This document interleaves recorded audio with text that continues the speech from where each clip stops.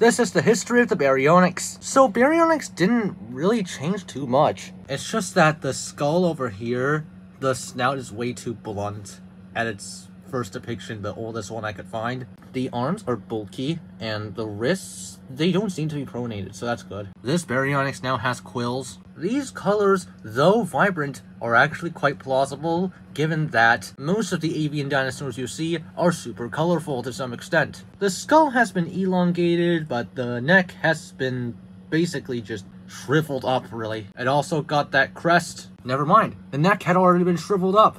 It was shriveled up from the very beginning. And the Spinosaurus back then was basically just Baryonyx, but with a sail and enlarged. Baryonyx is one of the few Spinosaurids that was not given an eel-like tail, which is generally correct for the most part. Outside of that, the Baryonyx really looks not very special here. The upper and lower jaws are a bit more even now, and here's the Baryonyx from 2021 to 2025.